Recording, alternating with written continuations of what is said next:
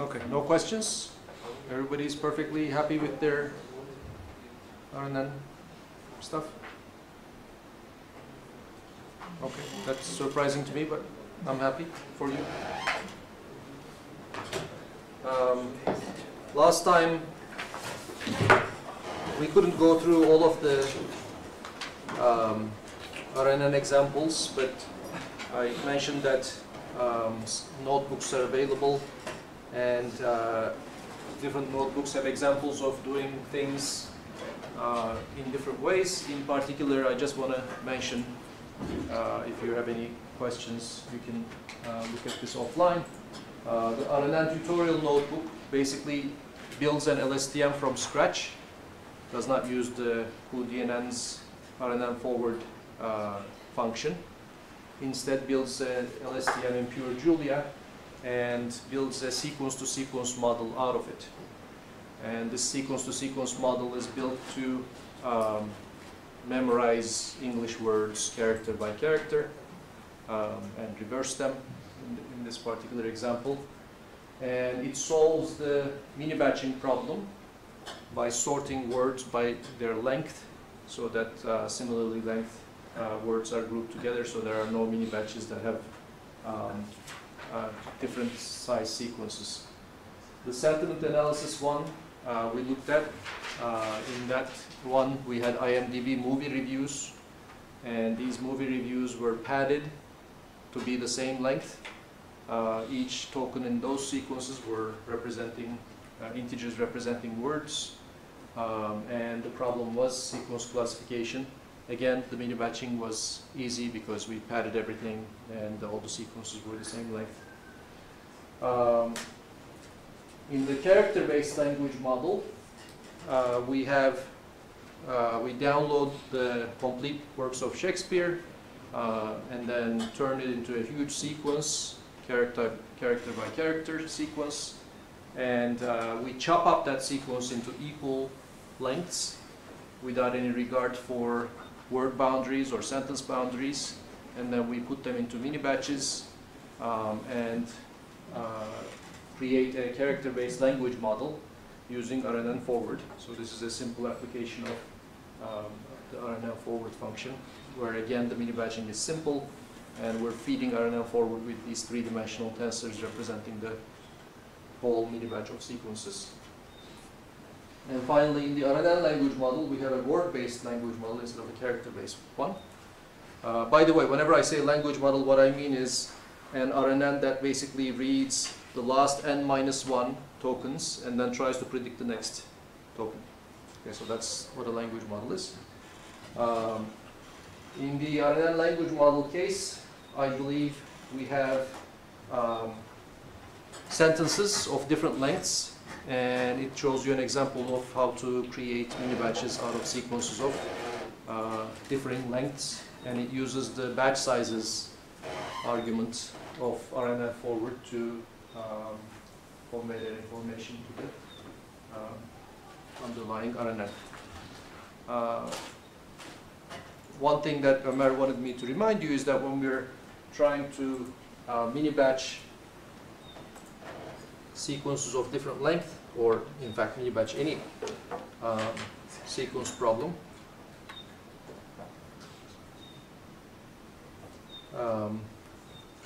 a common mistake was, let's see if I still have my mini batching slide. There we go. So here's my mini batching slide. Well, this is actually too dirty. Let's create a new one.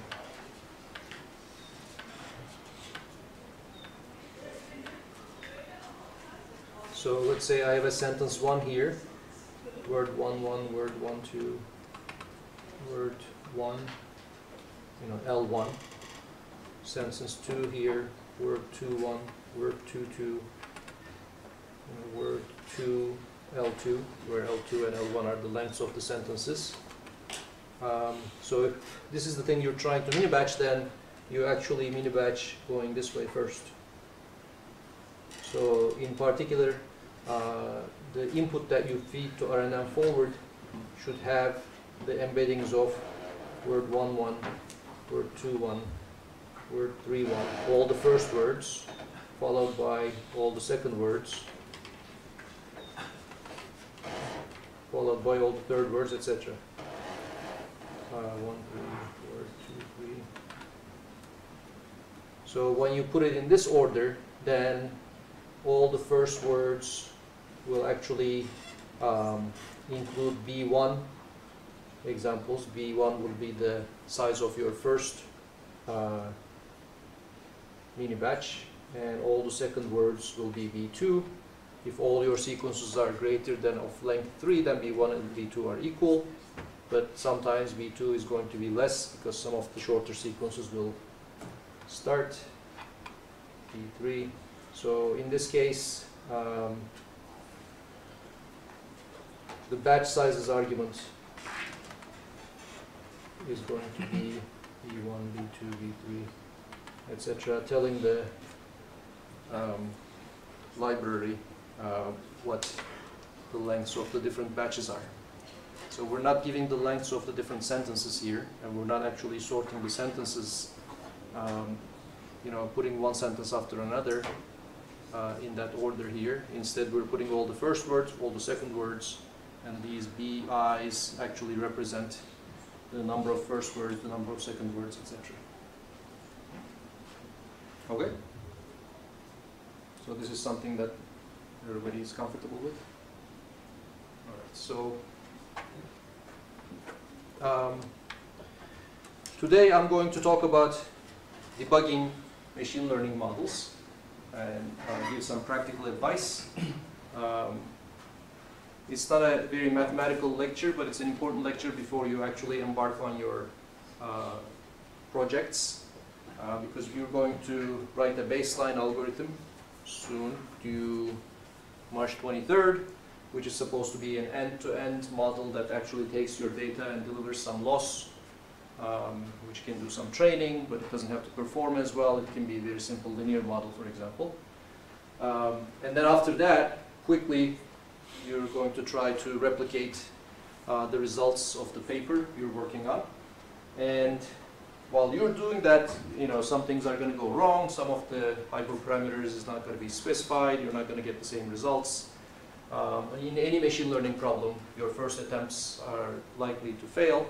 So when they fail, instead of trying random things, it would be good to learn how to diagnose the problem, how to learn different types of problems that can cause you to have bad performance, and how to deal with each one specifically.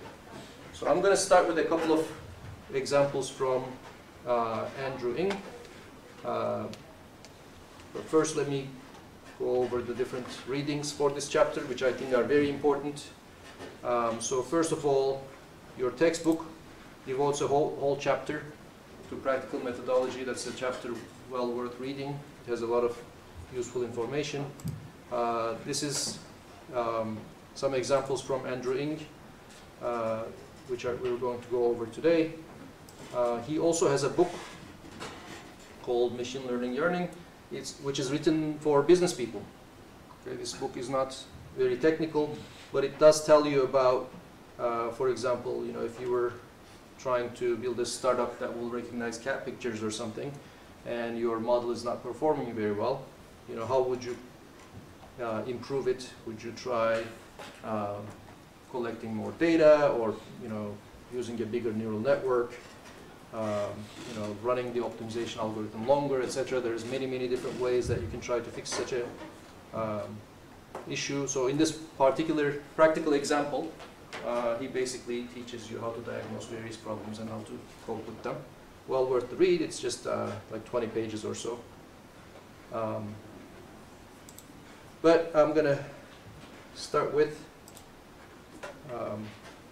Andrew Ng's examples. So let's have an interactive class. I'm going to ask you questions.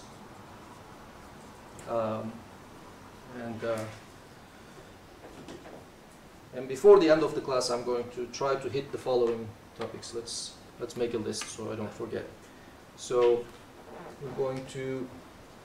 we already have talked about overfitting and underfitting a lot. And we're going to talk about that some more. I want to talk about metrics, evaluation metrics, hypothesis testing, where we ask whether one algorithm is better than the other and how to actually argue that in a statistically valid manner. How to pick an objective function and whether the objective function you pick actually represents what you want to optimize and problems related to that. The difference between parameters versus hyperparameters and their optimization.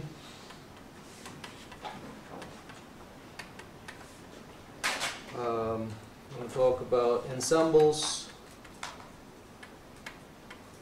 and why they actually might add to your performance.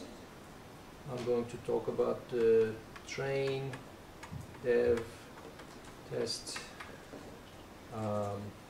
data distributions.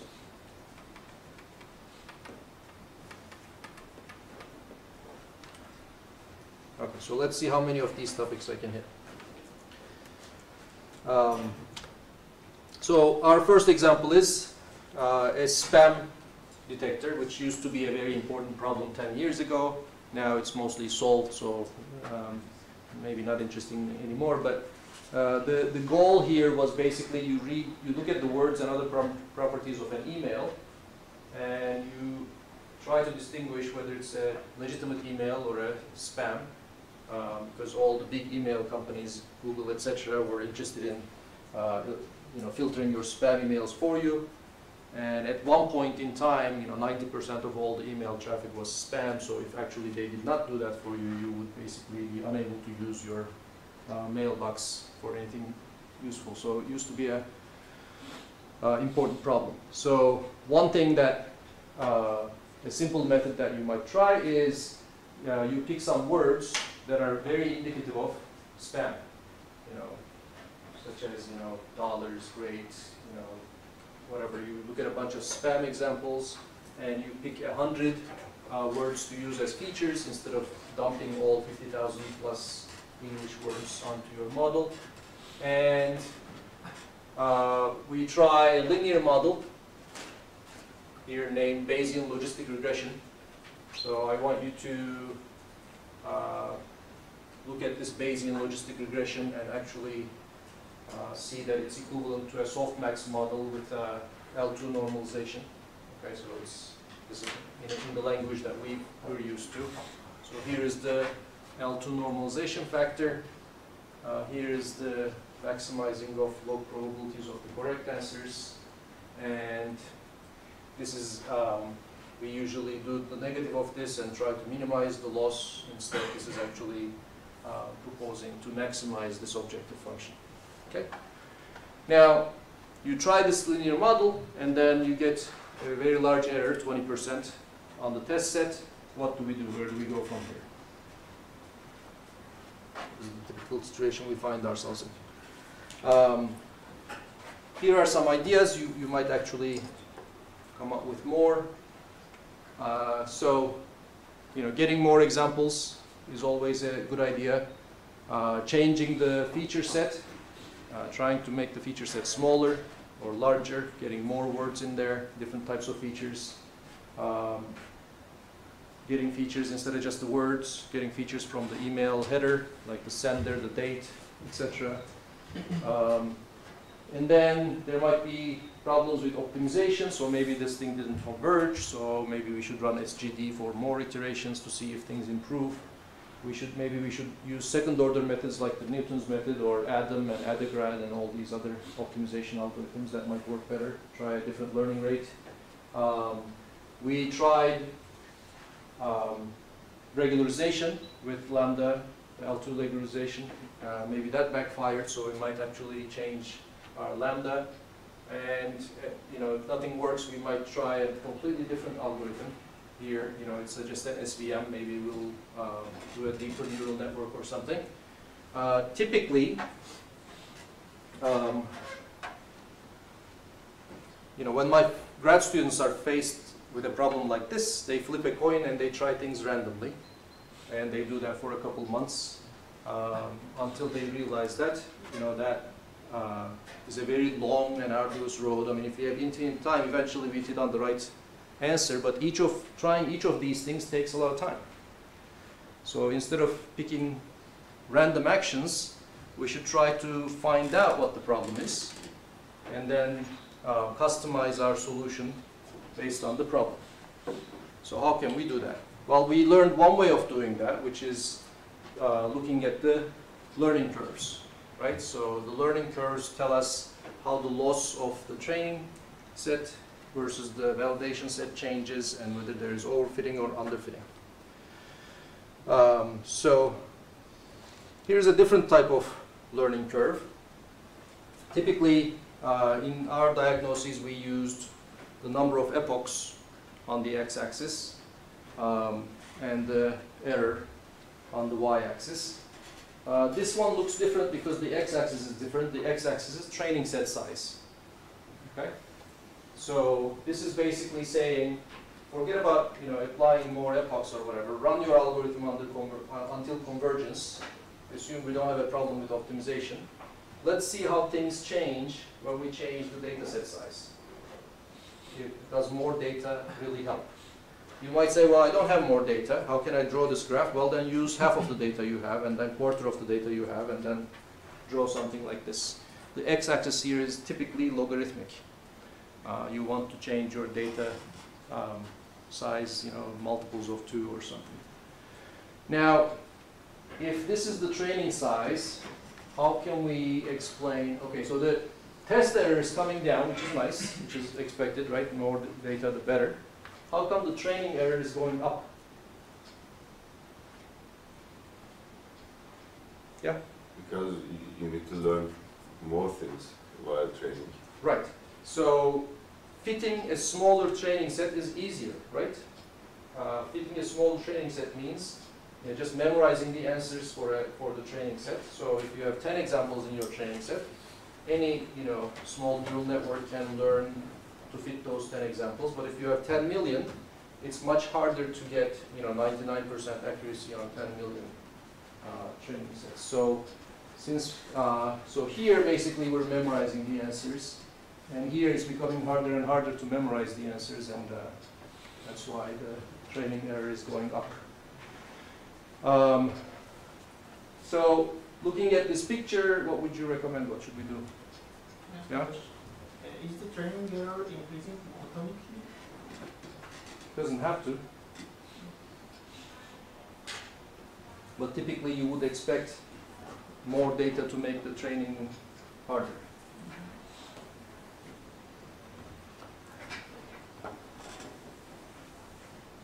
So what kind of problems do you see here? What kind of solutions would you recommend? Yeah. We might increase the model complexity. Okay, so why would you want to increase model complexity in this case? What? Because my model is not very powerful to learn the training set very well. Okay, okay. Any other ideas? Yeah? Also, there is kind of overfitting problem because case 10 training errors are. Okay, so if there is overfitting, would you like to increase or decrease the model complexity? If it is overfitting, I don't know. I would actually. No, you should know. No, you can't say I don't know. There's two options. You have to stick with one. Increase, but to some extent. So, for example, number of hidden layers, number of hidden units. If we see overfitting, do we increase them or decrease them? Decrease them. Yes. Overfitting means your model is already too complicated. Yes. It's already memorizing things that it shouldn't. So we should try to reduce model complexity as one solution. So there, I have two opposing advice, is what I'm trying to say. Yeah. I think this is fine. We just have to get more training data. Okay, getting more training data seems like it's going to help because we haven't actually reached the limit yet, it seems like. Any other ideas? Yeah? I think it can be due to parameter optimization in the lambda. The lambda. So do you think the lambda is too big here or too small, or? Too big. Lambda is too big. Why are you saying that? Because we analyze parameters Uh-huh. and they don't converge the real fitting value. So you're saying the lambda is too big and that's why my training error is too high. Is that what you're saying? But also notice that there is a big gap between train and test, which still points to overfitting. And in order to fight overfitting, what would you do with lambda? I will Increase, right. So do we increase lambda or decrease lambda looking at this graph? I don't know. Some extent I have to, I think I have to decrease for the underfitting and for overfitting I have to increase. So we're stuck looking at this. Okay, so let's assume that sometimes training error can never be 0. Why? Because of noise in the data set. So if there's any noise in the data set, so that means the input parameter, the inputs you have, the x's you have, don't uniquely determine the correct answer. Okay? So maybe there is some missing features in your data, for example. So that means seeing the exact same x input is sometimes going to give you spam and sometimes going to give you not spam. Okay? So if you are dealing with such a problem, then you never expect to get 0 training error, because the training set itself can't decide whether a particular x should be positive or negative, right? So the best you can hope for is what's known as the Bayes error rate, which is basically you're choosing the higher probability answer for every instance. But even if you did that, your error would be non-zero. So let's assume this is not underfitting, but it's basically due to noise in the data set. So in that case, this graph represents overfitting. In order to fight overfitting, we should either increase lambda, increase the training set size, decrease the model complexity. All of these things actually help overfitting. What about this one?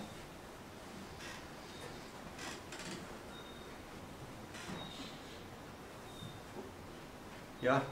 Add more features, increase model complexity. Right, so here we don't have any overfitting because train and test practically converge to the same thing. So obviously our model or features being too rich in learning random noise is not the problem. But the performance that we have is not satisfactory. So in order to increase performance, if it is possible to increase performance, we need to increase the capacity.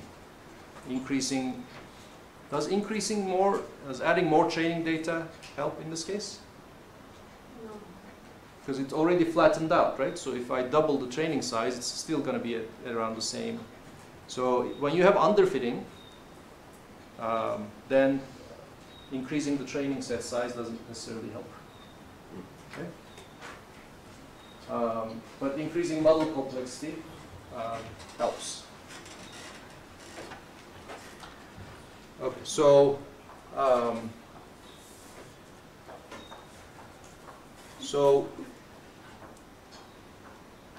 Andrew Ng uses the terms bias and variance, but basically these roughly correspond to overfitting and variance is overfitting, bias is underfitting in this discussion.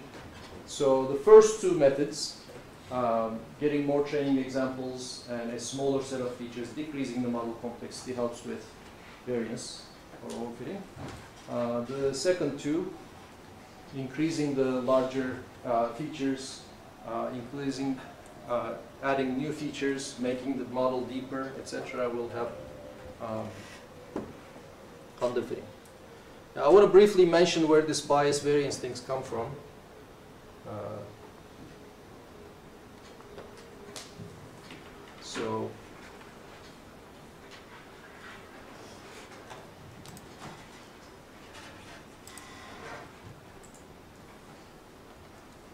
So here's a picture I found yesterday that sort of tells you what's going on, and then I'll look at the math with you.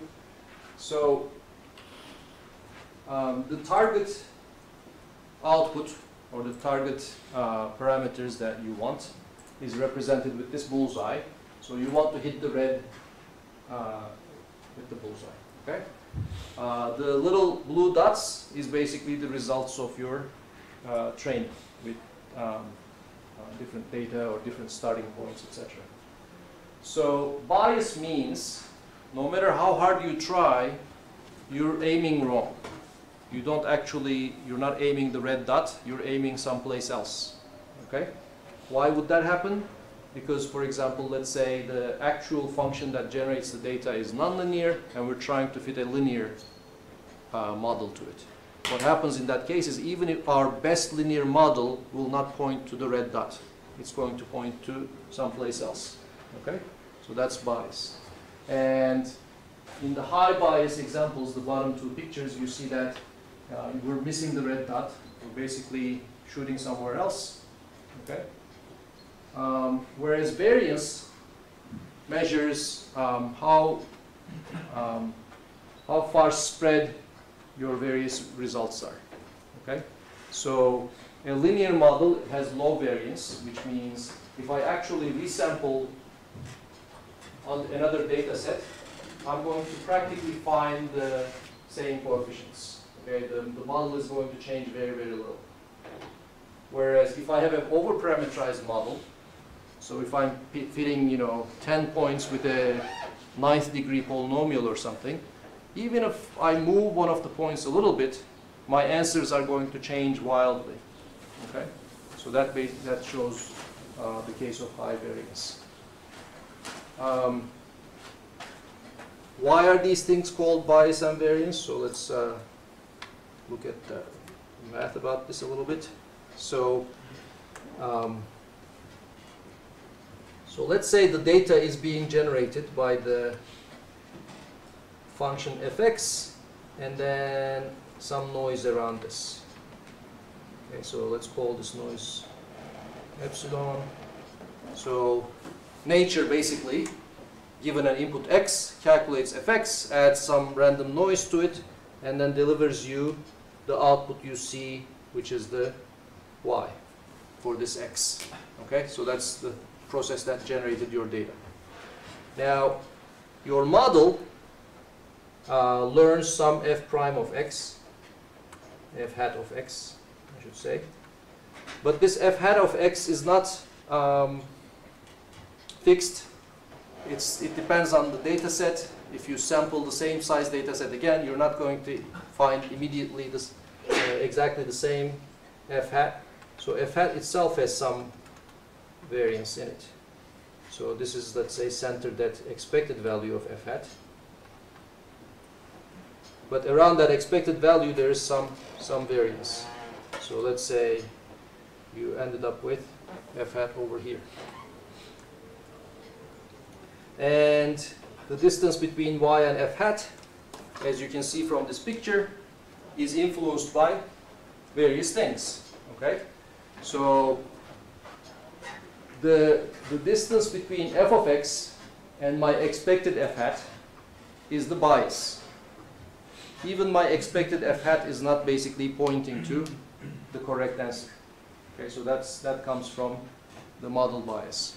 The fact that my model set, my formula for f hat, does not include a solution that would overlap with the real f. Okay?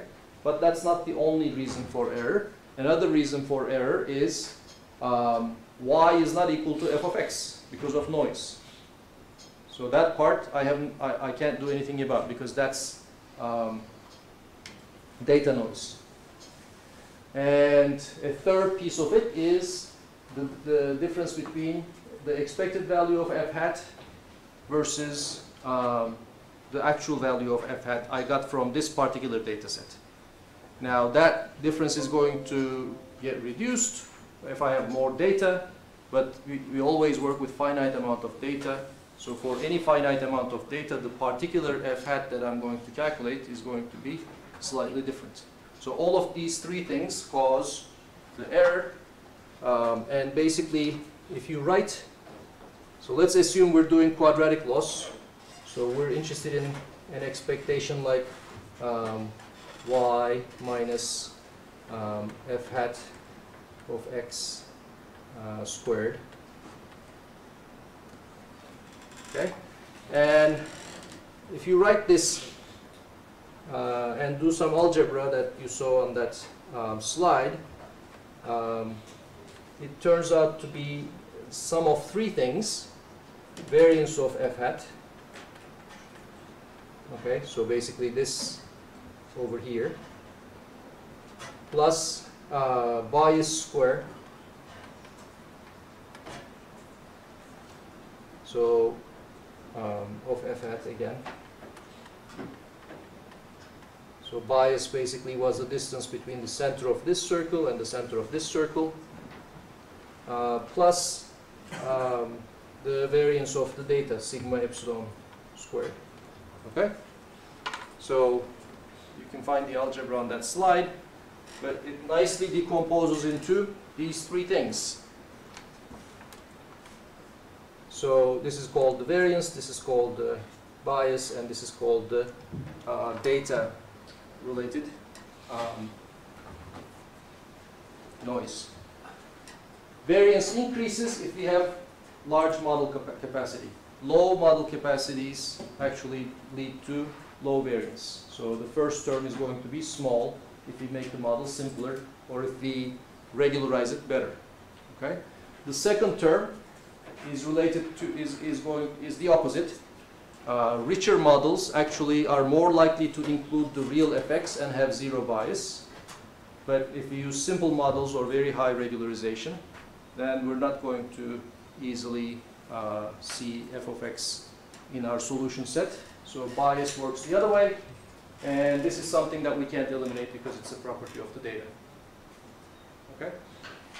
So given the finite amount of data we have to basically find the best balance of these three things, which is why it's called the bias and variance. So any questions about where this bias variance stuff is coming from?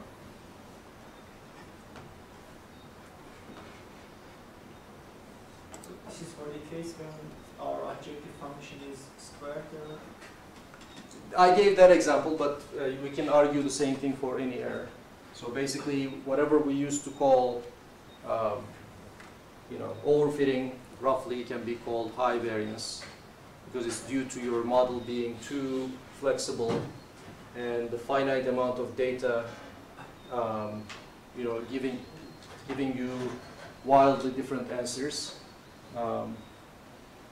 So yes, in this particular derivation, I use the quadratic loss, but that's not the point. The point is your error always has these three different components that you're trying to balance. Yeah. I guess you said increasing the date number of data points also increases the variance. Decreases. Okay, sorry. Right. So at infinite data points, I would have no variance, right? I misunderstood, so I would ask. Right. So imagine that my model f hat comes from a certain set of functions, and I'm trying to find exactly which function in this set maximizes the objective for this particular data set. As the data set grows bigger and bigger, the answer to that is going to be more unique.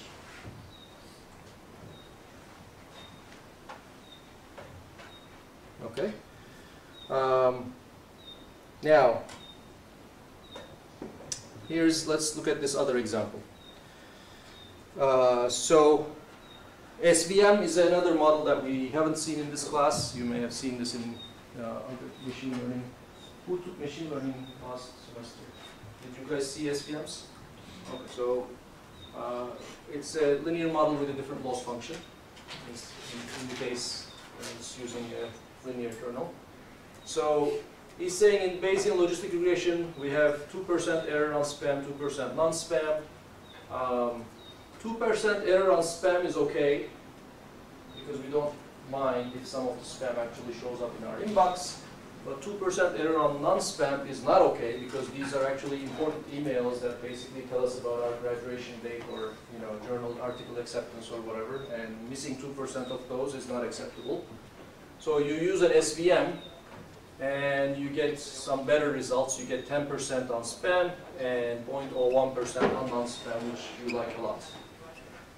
But you're asking yourself, well, I like logistic regression. It's easier to train and stuff. So how can I fix this problem? So now we're actually in the optimization and loss function domain. Let's forget about the model and look at the loss function and the optimization. So first of all, if I actually plot my objective and number of epochs, did it converge or not? No. Here it looks like it didn't converge, but normally when you're looking at these things, it almost never, it's very, very difficult to actually tell convergence, because the thing can actually look like it's getting steady and then it can overshoot again, etc. So it's hard to tell when the optimization algorithm has converged. Another question is, here is the objective function of the Bayesian logistic regression, but this is not the actual thing that I care about.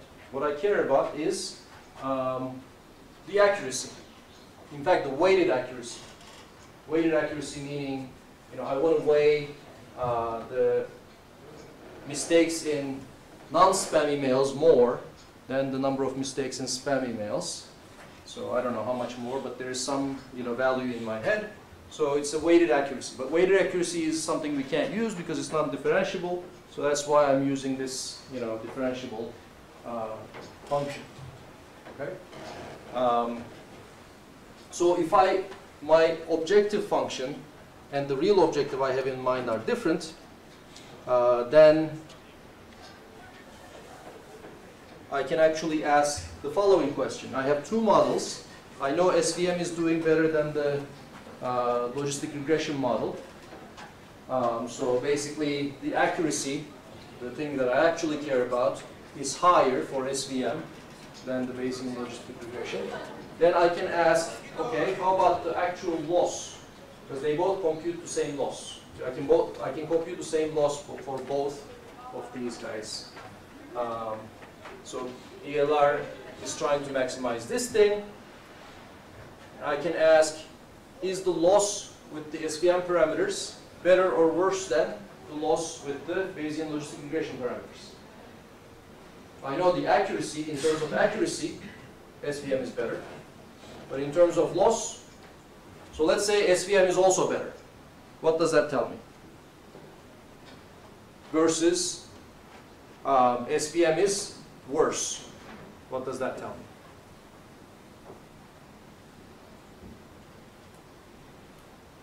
So to summarize, you have two algorithms. One is better in accuracy.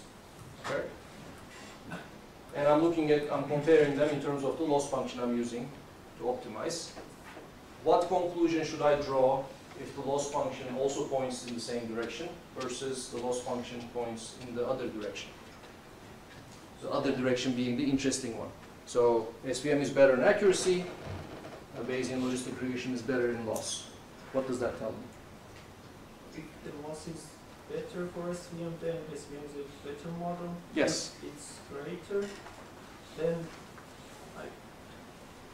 it may be not that good model, but the criteria that we're maximizing is better for SVM.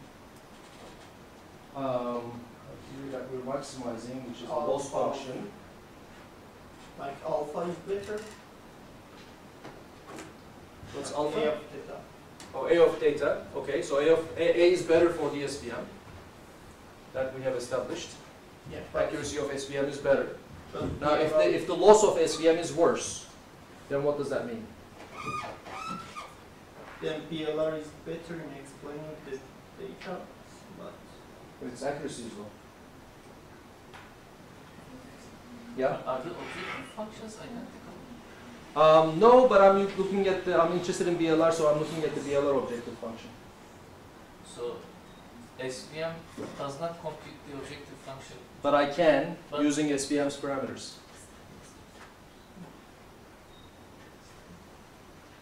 Maybe.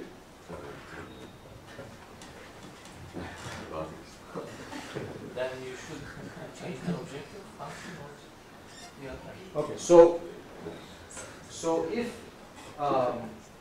if there is some other algorithm like SVM, which beats you on your own objective, on the loss that you are using to optimize, that tells you that your optimization did not actually do a very good job. Here's a set of weights found by a totally different algorithm, the SVM algorithm. And when you take these weights and apply your own loss function, then you realize that it actually gives you better loss than what you just found using your own training. So that means the training didn't work, the optimization didn't work, right? So there was a solution in your weight space with better loss, and your optimization could not find it. If it's the other way around, then we can't blame the optimization. The optimization algorithm actually gave you a better point in weight space in terms of your objective function, but yet this better point failed to increase your accuracy. So that means you're using the wrong objective, right? So the difference between the actual thing you care about, which is accuracy, and the objective you're using, because it's differentiable, that difference is killing you. Okay?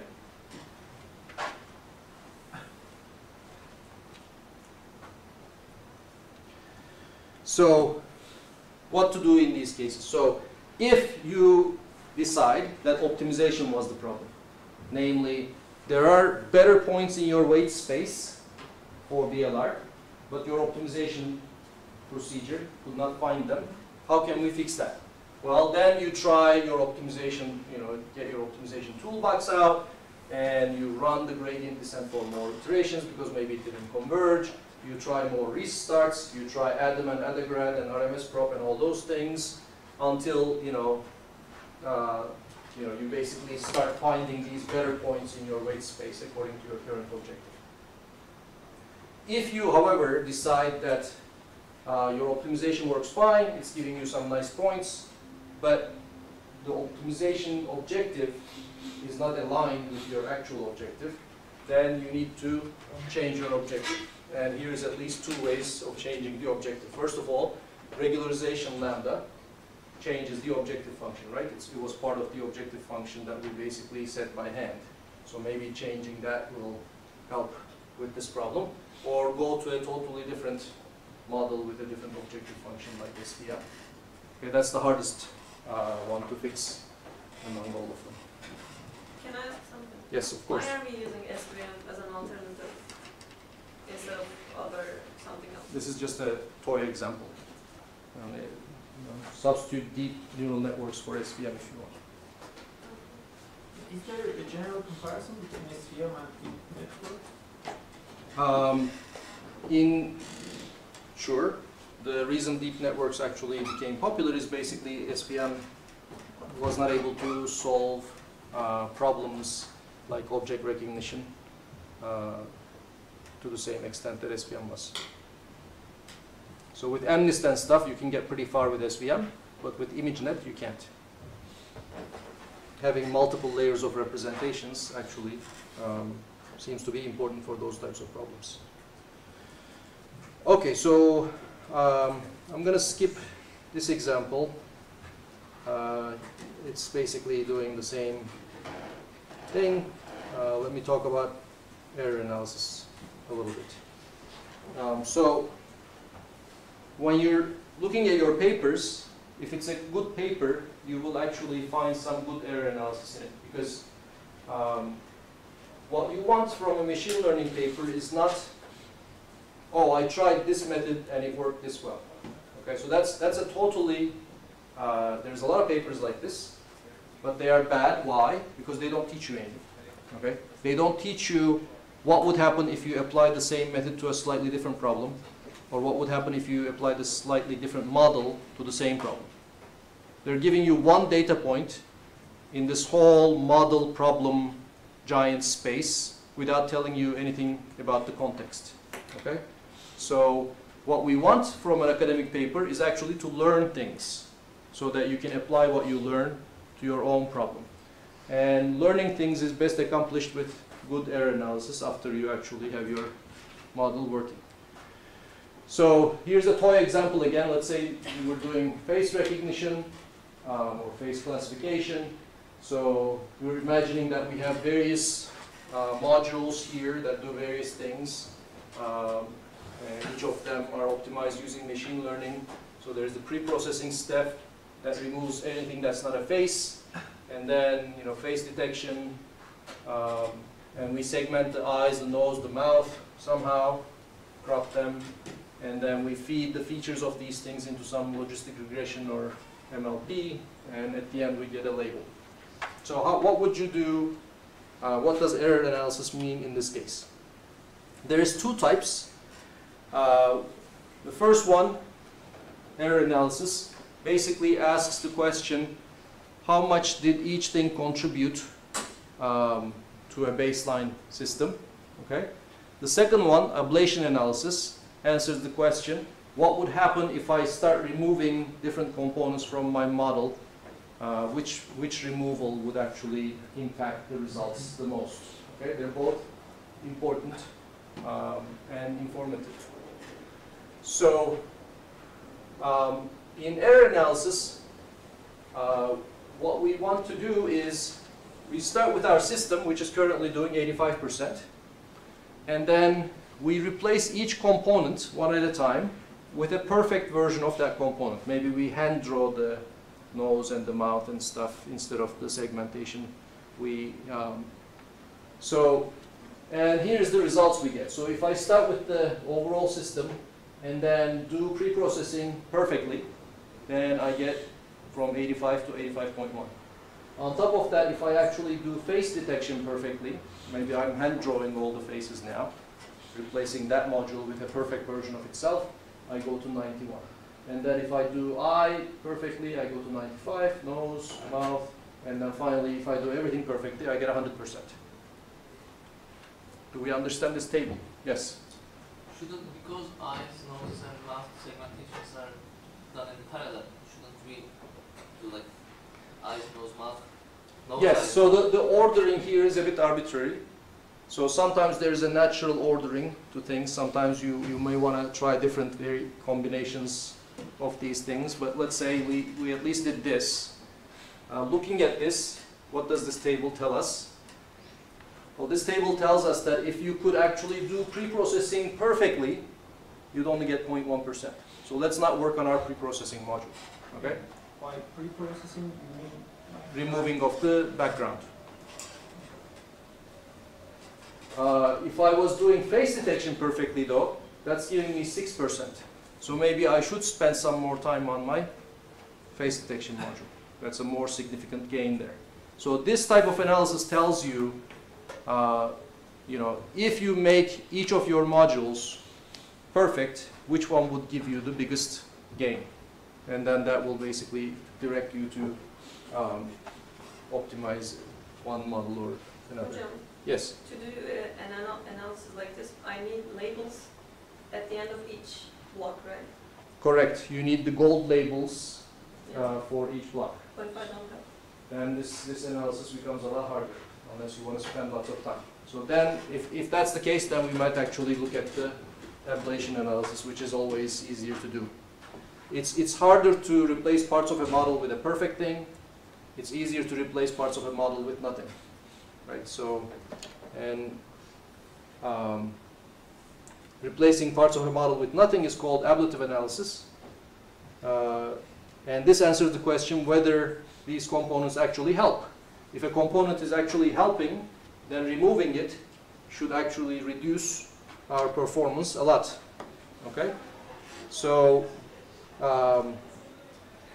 this is from the spam thing. Spam classifier. Okay, so let's say my system is doing very well, 99.9%, and I'm trying to understand of all the tricks that I used to build the system, which ones are actually important. Okay?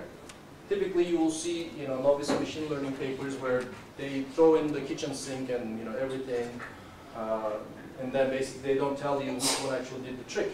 And then when you try to replicate the paper, you do your first MLP and you do better than their 20 component model. Okay, so just because a model is complex does not mean all that complexity is actually necessary. Okay, in order to understand and proceed in an informative fashion, you should start with simple models and see what improves performance. So in this case, we basically say, oh, if I remove spell correction from my thing, it basically loses 1%, right? If I remove, the sender host features in the header, very insignificant email header, not significant. Email text parser gives me nearly 4%. So this is the key component that basically explains most of my success. And then there's a couple things. So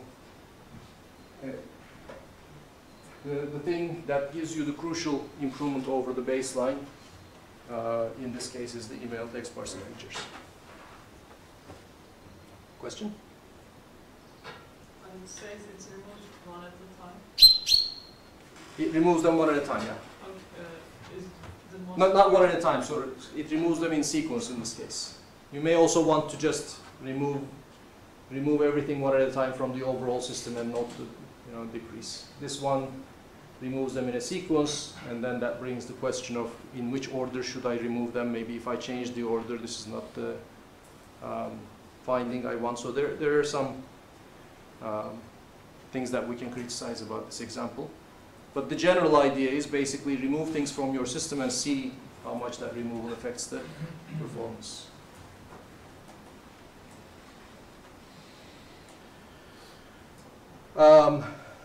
So this advice is also something I agree with. Premature optimization. So let's say you're starting on a problem.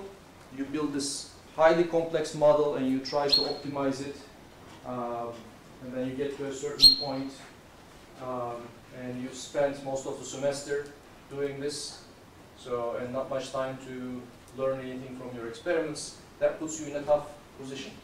Okay? It's much better, especially for this class, to build something that works end to end. That's your purpose for this baseline assignment. Okay? So you want to build some piece of code that's simple, but that basically solves your whole problem from beginning to end, possibly with bad performance. And then we basically add things on top of this. At every point in this cycle, you have a working system. And hopefully your working system version 5 is better than your working system version 4. Oh, somebody haven't guessed. In the other case, you basically spend the whole semester building this thing, and then when your first experiments fail, and it's the last week of the semester, you're done, right? So there's nothing that you can do. So you always want to have something working. Your last working model should always be, something that you keep dearly, and then you fiddle with it a bit more to make it better. And if you proceed this way, number one, it's safer. Number two, you automatically have your error analysis actually done for you, or ablative analysis. Basically, every time you add a component, you do new experiments and see if this component is actually helping. Okay. Let me see.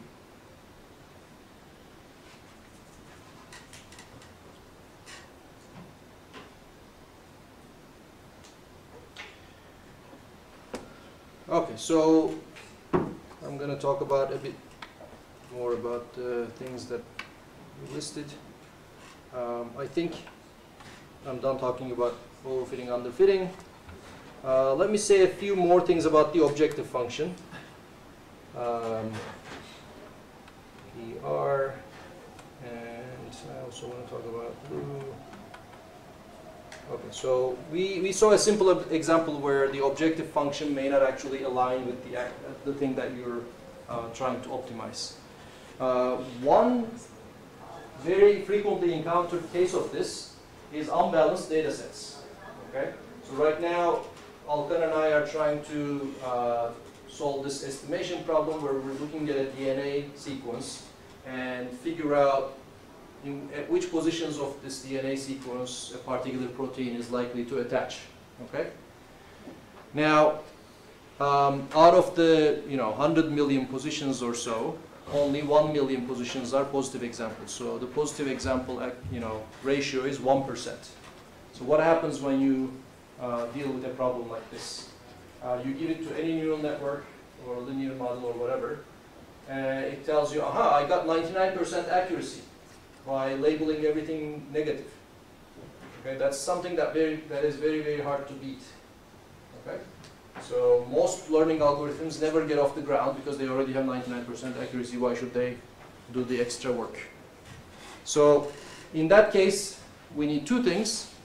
Number one, we need some method to get the learning off the ground. Okay, and we do that by balancing the data. So you can balance the data by oversampling or undersampling. So in our case, we had lots of data, so we can undersample the negative examples to make their count equal to the positive examples. So I always want to work with roughly equal class counts, if I can. Okay? So I solve that version of the problem. I get the best model I can. That will give me the answers on this balanced data. And then, before I apply it to the real data, I play with the biases. I put a much higher threshold on my positive answer to get the 1% again. Okay? Yes? Well, at the end of the thing, you're basically giving a yes-no answer, and there is a bias in that layer, right?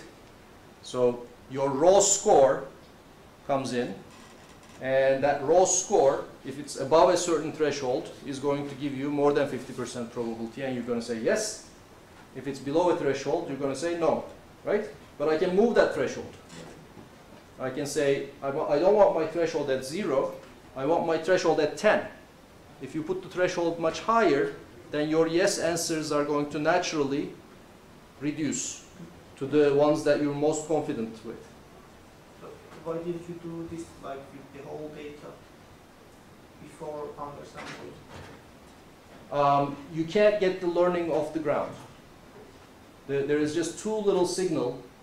You're basically 99 times saying no is the correct answer, no is the correct answer, no is the correct answer, okay? And every once in a while there's a yes, and the gradients from that are not enough to actually push you in the right direction, okay? So the gradient descent doesn't work in that case. So that's one, method number one. And now the problem number two is, how do we actually measure performance? Is accuracy a really good measure of performance? Okay, so 99% is the baseline accuracy. If I do very good, I don't know, 99.2%, is that good? It depends. I mean, it's, I'm dealing with these very small numbers, very small differences, which is very upsetting, okay? So what you instead want to do in a case like this is do something like precision recall analysis. Precision is the percentage of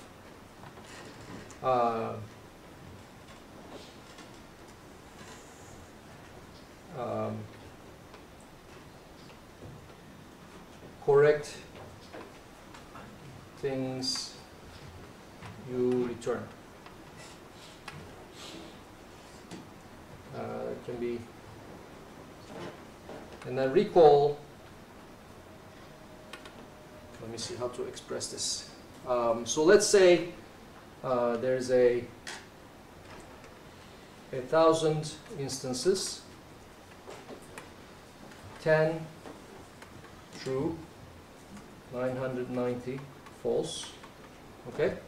And you return 15 returned as positive, okay? So in this example, precision would be 15 returned as positive, and let's say 7 of them are true positives. Okay, do you get the story here? So I had only 10 positive examples out of 1,000. My algorithm said yes to 15 things, and 7 out of those 15 things were actually positive. So if this is the case, then precision means 7 over 15, and recall is 7 over 10.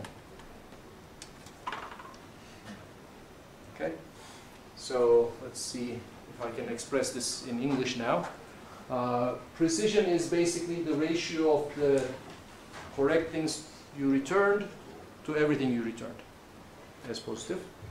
Whereas recall is how much of the correct things in the whole data set did you return to. Okay? Now these are, in the unbalanced data cases, a lot better in terms of measuring your performance. Any questions about wrong objectives or different objectives?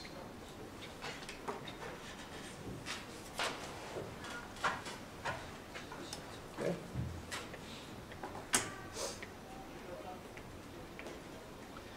May I? Yes. So we have to look like the good of all the answers, and then before we add them together, we multiply them with correct labels. And we have a truth Calculating table. loss. Yes, we're calculating loss. We have a truth table, and we multiply it with the. Sure.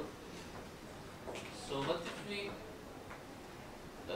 for example, add the parameter that gave more weight to,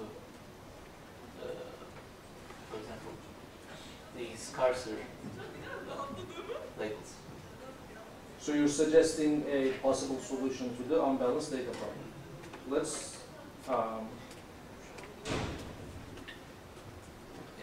discuss offline. Because I don't have an answer to give you. I have to try it and see and understand what you're proposing to implement.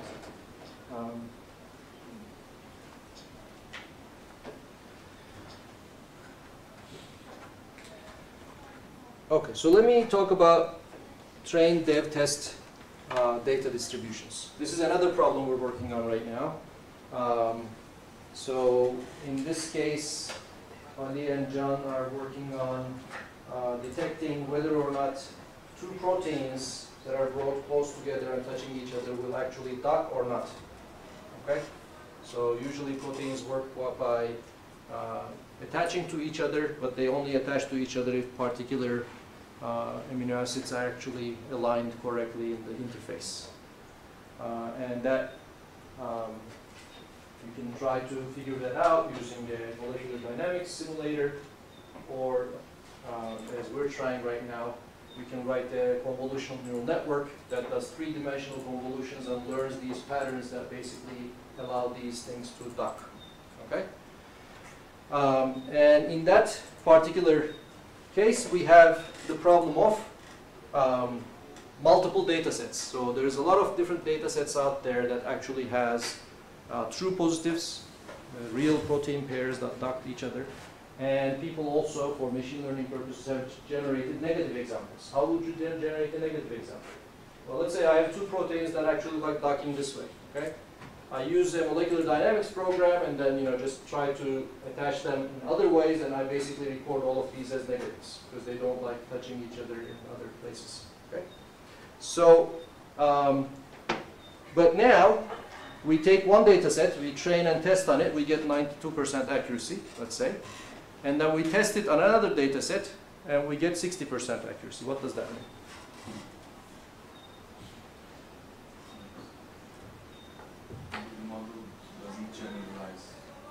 No, I actually split my first data set into train, test, dev. I did everything properly, so I know it's generalizing. Distributions are different.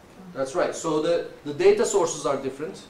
So the distributions are different. So there's different types of positive examples, different types of negative examples that don't exist in my training set. Okay? So here's another example. You're writing this is from Andrew Ng's book. You're writing an app for recognizing cats in images, and you train it using Google Photos on the internet. Okay? But then when people start taking pictures with their cell phones, your model doesn't work as well. Maybe in your training, you basically estimated 99% accuracy, and when people start taking pictures with their cell phones, it's 80% accuracy now. What happens?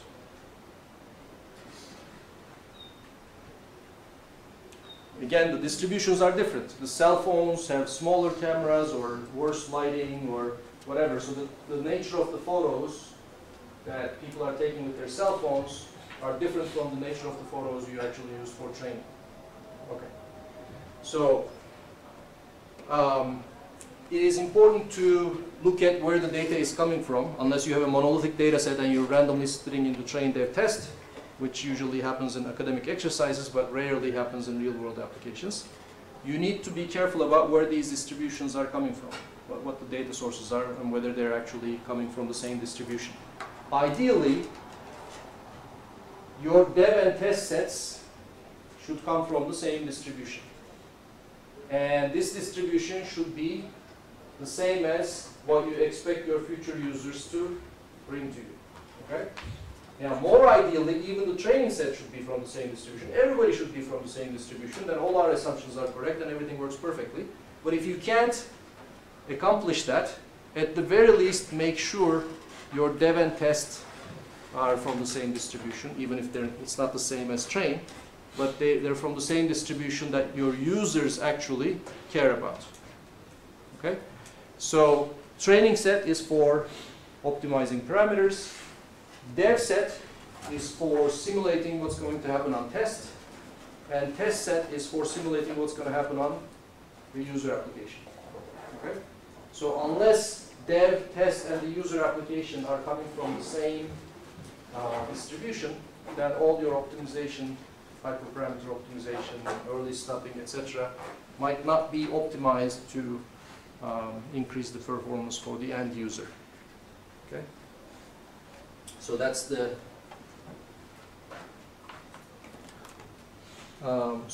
summary. So you want, if you can't get train and everything the same distribution as the train, which is the ideal thing, then at the very least you want dev and test and the future data to come from the same distribution. Okay, any questions about that?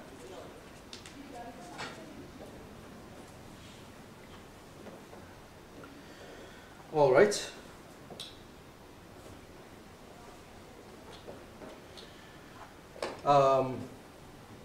Hypothesis testing. Let me spend 1 minute on this. So let's say you tried model A.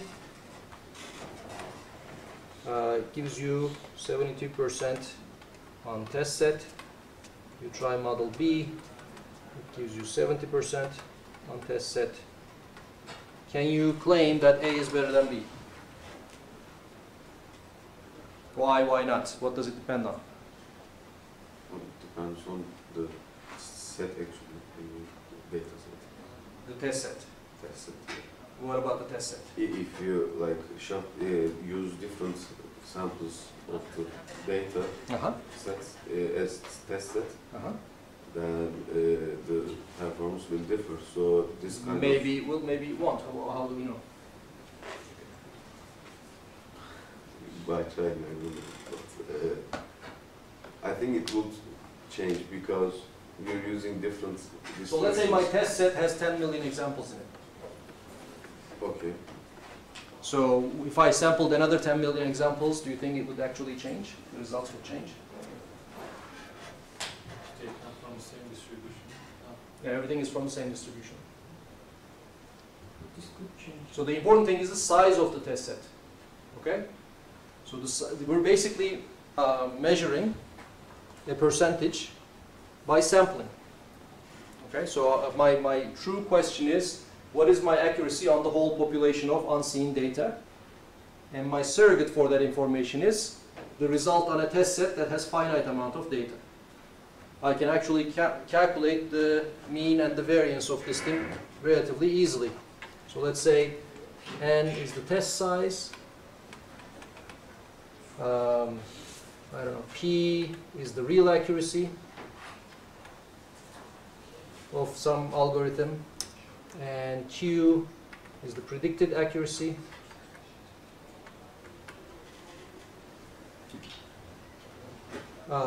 So Q is equal to, so let's say x1 through xn divided by n,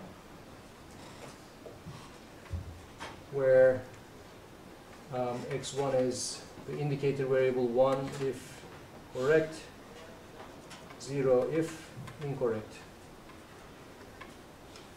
Right, so predicted accuracy is basically for each example in the test set, I have one indicator variable, 1 or 0, correct, incorrect, right? And I'm adding them all up and I'm dividing by n. That gives me the average percentage of correct answers on the test set, and that's how I actually estimate Q. Now I can ask the standard statistical questions. What is the expected value of Q? Q is a random variable that depends on my xi's. What is the variance of Q? Anybody have any answers on these? P is the probability. Expected value of Q. P is the actual probability, yes. P is the actual probability of these xi's being 1. So then we have a multinomial distribution for the prediction accuracy. Sure. Any guesses as to the expectation and variance of this random variable? Each of the xi's are Bernoulli random variables, they're coin tosses. Each xi has a p chance of being correct and 1 minus p of being incorrect, right? I'm adding n of them and taking an average. What is the expectation? What's the variance? Yes? It's supposed to be P, but in real life we never know P. The but part is not necessary. So expectation is p. What's the variance? P times 1 minus minus P over square root of n. P 1 minus p divided by square root of n. Okay? Actually, variance is n. When we actually do standard deviation, it's going to be square root of n. Okay? So that means, so let's put some numbers. So if n is 100 and p, I'm always going to assume p is roughly 0.5, okay? Or actually, let's assume it's 75 or something. So basically p1 minus p over n is always going to be smaller than 1 over 4n. Is that right? P equal to 1 over 2 is the worst case. Anything else is going to make the variance lower. Okay. So this upper bound means the standard deviation is lower than 1 over 2 square root of n. Right? So that means if I have n equals 100, square root of n is 10, and my standard deviation is 1 over 20. 1 over 20 is what? 5%. Okay? If that's the standard deviation of my estimate, then the difference between A and B right now look like not very significant. Okay? Just 2% difference in a situation where your standard error is 5% is not a very significant result. You can do the z-tests and whatever, look at Wikipedia and figure it out. But basically, back of the envelope, looking at this, you can immediately tell this difference is insignificant because the difference you're measuring compared to the actual standard deviation of this random variable is very small. Whereas if n was, let's say, 10,000, then standard deviation would be 1 over 200, right? So that's 0.5%. If your standard deviation is 0.5% and the difference you're measuring is 2%, then you can get excited. Okay? At least, you know, most likely this thing is statistically significant in some measure of the term.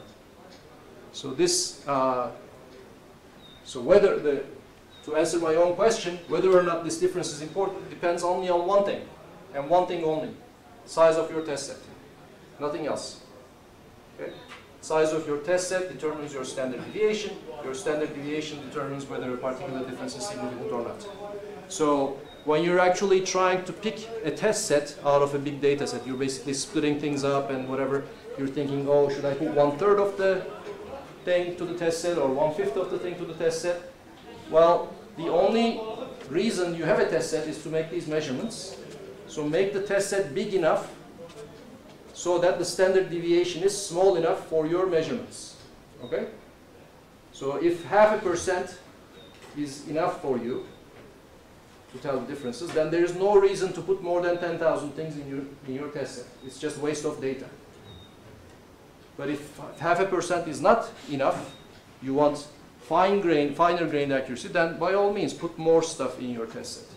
But always realize why you're doing it. The only reason to put more examples in your test set is to reduce this standard deviation so that smaller differences are able to be distinguished from each other. Any questions about this? Yeah. Trump, you assume a binomial distribution for motivating your argument, but if there's a binomial, there's a model. That's actually the distribution. Nothing matters. None of that matters. Model or no model, each time I take an example and I ask, did this model do right on this example? That's a yes-no question. Okay? And there is an actual underlying probability that my algorithm will do correctly on this example. That's P. P is the only parameter that matters in this whole example. None of the other things matter. Yes, the distribution is binomial, and it's always going to be binomial even if you're using a 100-layer neural network. That's irrelevant. The only relevant fact here is what is the probability that my model, whatever model that is going to take one test instance and answer it correctly. That's one number, P. And then you're trying to estimate P. Any other questions? Okay, I'm almost, I think, said everything I wanted to say. Metrics and hypothesis testing, yeah, the rest is not important. Okay. Ensembles we already talked about.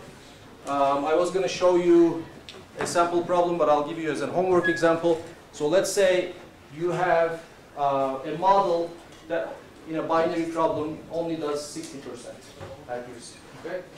But somehow you basically manage to train 100 copies of this model, each slightly different, each roughly having 60% accuracy on this problem.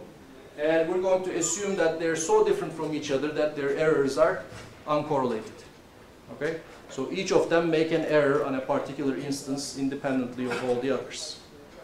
If that's the case, then ensembling would be using all these 100 models together, giving all of them the same instance, and then some of them will say yes, some of them will say no. You take the majority vote. Okay? So my question to you, it should take you 5 minutes to answer in Julia, is basically what is the accuracy of the ensemble under these assumptions as you change the number of models n from 1 to, let's say, 100. Okay? So what is the probability of getting the correct answer from an ensemble of 100 models, each of which are simple and only have 60% accuracy using majority vote? That's my exercise for you. I'll collect answers in the next lecture.